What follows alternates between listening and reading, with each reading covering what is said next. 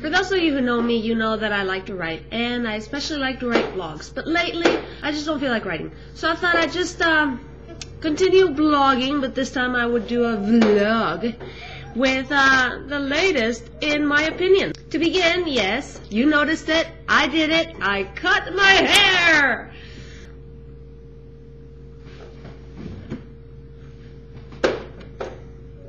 I like it. I just feel more me in short hair, and it's so much easier to take care of, except the last few days because it's a new haircut, so I spent hours and hours in the bathroom obsessing and trying to get everything right. But the point is, eventually it's going to take very little time to get ready. Hi! Hi, it's hot!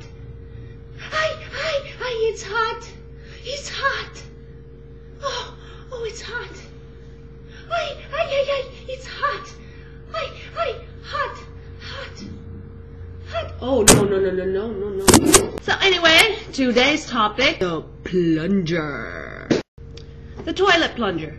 This morning, I woke up and I went to the bathroom to do my business, and the toilet clogged. How come every time the toilet stops up, it's when you took a dump? And then the water rises and rises, and the last thing you want to do is slosh anything around. But then, in order to unstop the commode, you have to insert a plunger and make sure that nothing moves. So there I am, going very, very slow.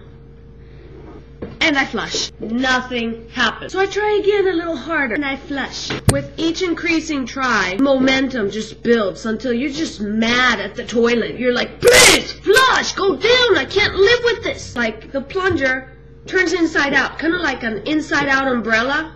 So then you gotta figure out ways to turn it back around without having stuff splash back at you. Here's an invention I wish someone would make. Why don't they make a stand for the plungers? Are you mad?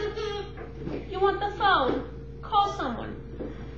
My daughter likes to call people on the phone. The other day she called my house from the cell phone, and I couldn't figure out who it was until I found her in a corner playing with the phone.